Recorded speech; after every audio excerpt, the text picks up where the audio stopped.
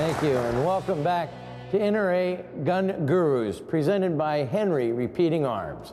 And tonight we're talking about Hollywood guns.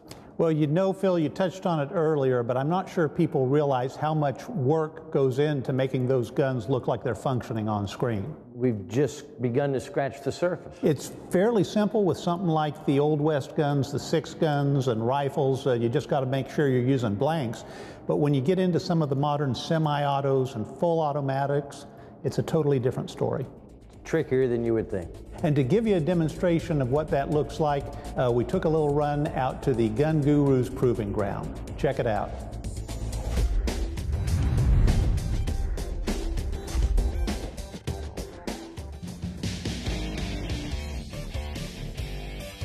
We're here to kick ass and chew gum.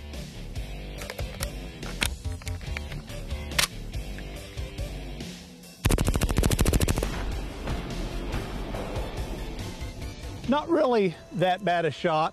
It's a little bit of Hollywood magic. Instead of shooting regular bullets, we're shooting blanks in that one. If you check the slow motion footage, you won't see any bullets coming out of this, but you'll see that gun working just like a full auto should. This is done by restricting the bore diameter so that a blank will build enough pressure to operate a full automatic or semi-automatic gun.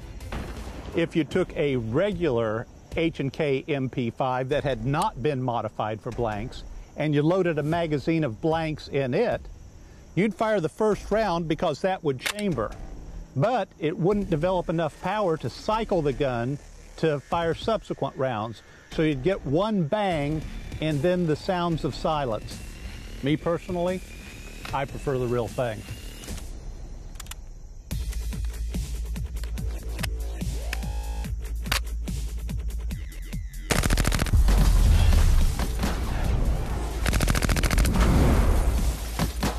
Speaks for itself, doesn't it?